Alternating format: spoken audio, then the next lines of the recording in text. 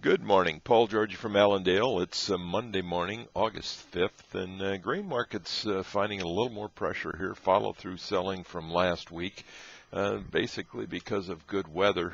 We've got a system moving across northeast Iowa as we speak into Illinois and Wisconsin, so some areas that needed a little more moisture is going to be getting some, and the forecast continues to put moisture in the forecast this week, which reduces crop stress and should be a good week for crop development. Some of the other things that we've got going on in the market right now is the Goldman roll will start on Wednesday, which means that they'll be selling the nearby contract, buying a deferred contract, and that is putting some pressure on the September contracts in corn and soybeans, wheat here this morning as well. The managed fund report on Friday showed that the funds continued to increase short positions. They increased their short position in corn by about 25,000 contracts to over 108,000 contracts short now. Soybeans still net long, but they reduced their net long positions by almost 35,000 contracts there.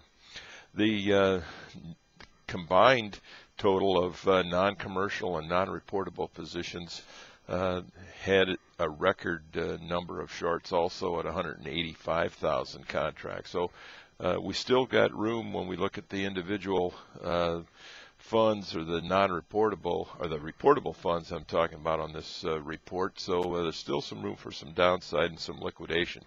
But trade's looking out ahead here at the 10:30 time frame. We've got Informa going to release their estimates today. Their last estimate put corn production at about 14,259,000,000, and that's about 160 bushel an acre yield. So we'll be watching to see what their numbers are today as well. We've got rating numbers out this afternoon. Last week we were around 63% good to excellent. Some of the trade feels like we actually could see an improvement in the good to excellent category this week because of the rainfall that we've seen throughout the Corn Belt. Ethanol plants continue to be aggressive buyers of corn. Their basis is higher in some areas on corn. Other areas just steady here on Friday. However, soybean meal and bean basis continues to weaken. Some have reported in the West that they couldn't even find a bid on Friday. So continue to see pressure in the nearby contracts for that reason. We look for technical support to come under the market here in the Dees contract around the 460 area. So we'll be monitoring that closely.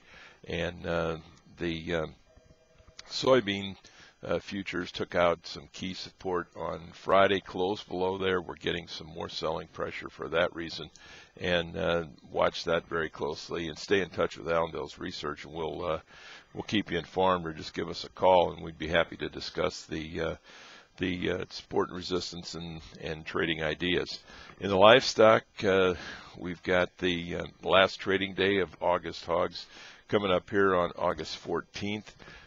Cutout values were mixed in beef, choice up 55, select up 63.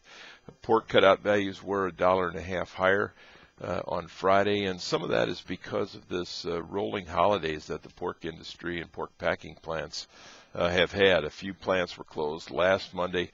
We've got 3 plants closed today, which will reduce the number of hogs that are slaughtered, the amount of pork that is available. So that's causing some support to product, but also has a tendency of backing up a few hogs, and we've got to watch that closely. The August contract is still at a discount to the index, so should see some support come into the August contract just for that reason alone. A lot of things going on. Stay in touch with Allendale's research, 800-262-7538. We wish everybody a very successful trading day. I'll talk to you tomorrow morning. Thank you.